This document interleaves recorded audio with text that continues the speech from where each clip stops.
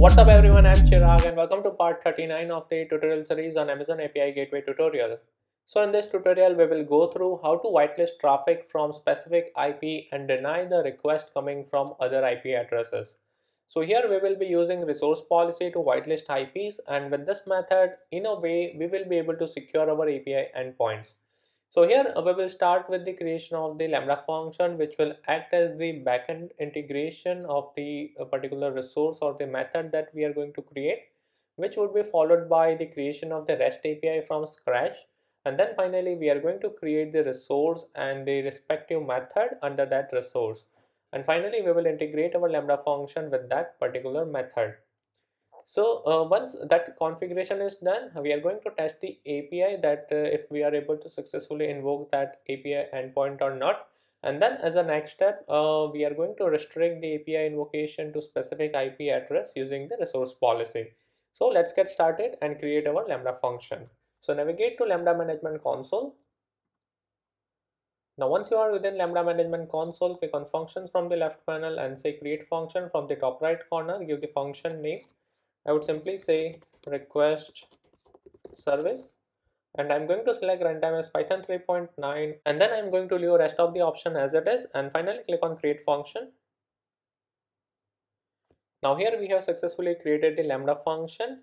So now as a part of this Lambda function, I am simply going to replace hello from Lambda with a custom message. So I will simply say successful invocation, and I'm going to save it, and I'm going to say deploy.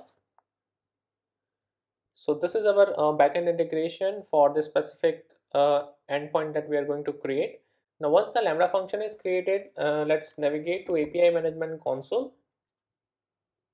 Now here, as you can see on my screen, I have multiple REST API already created, but for the purpose of this tutorial, let's create the REST API from scratch. So click on Create API from the top right corner.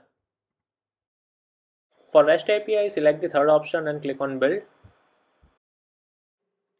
As a part of the protocol, we are going to select REST, and as a part of the create new API, we are going to select new API and enter the API name. So I will simply say request API and then click on create API. Now here we have successfully created the REST API, which is named as request API. Now as a next step, we are going to create the resource under this request API. So click on resource from the left panel and then click on actions, say create resource. Give the resource name or the path name. So here I'm going to simply say process request. Okay, and then click on create resource. Now under this process request, I want to create the get method. So select that resource, click on action and say create method. And from the drop down, select the get method and click on this tick mark. Now as soon as you click on that tick mark, it will ask you to integrate the backend. So here in our case, the integration type is Lambda function. So I'm going to select that, and then I'm going to use the Lambda proxy integration. So check this box if you want to use that. And finally, we need to enter the Lambda function name. So in my case, it's request service. So select that and click on save and click on OK. Now here we have successfully created the resource followed by the respective get method.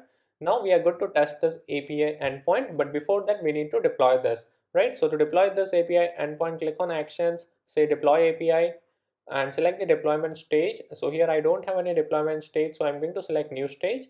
Give the stage name, I will simply say version 1 and then say deploy. Now here, as you can see on my screen, we have the invocation URL. So I'm going to copy this and open a new tab in the browser, paste it over here, and then I'm going to enter slash followed by the resource that I want to access. So in my case, it's process request and I will say enter. So as you can see on my screen, the invocation is successful and we have the return statement that is successful invocation from the Lambda function. So now at this point of time, anyone who has this invocation URL should or will be able to access or invoke this API endpoint successfully, right? Because we don't have any restriction and this API endpoint is open to public. Now as a next step, we want to restrict the API invocation to specific IP address. And in my case, I want this API to only serve the traffic that is coming from my IP address. So now let's go ahead and define the resource policy. Let's navigate to API Gateway and click on Resource Policy from the left panel. Now here to understand more about the resource policy, you can go through this description. the purpose of this tutorial is to whitelist a particular IP. So for that you can either use the example, right? So click on IP range deny list to generate the resource policy for you, and then you need to configure the placeholder, or else I have already posted the relevant resource policy to the gist and the link is in the video description. So I'm going to copy this and paste it over here. Now here, as a part of this resource policy, we have defined two statements. So the first statement is the allow statement. So here the allow statement states that allow what we want to allow, that is the invocation of API that is defined as a part of the action, right? And for which resources we want to allow the invocation, so that is to all the resources in this REST API, and then to whom we want to allow, that is to all the users, since we have defined a wildcard in the principal block.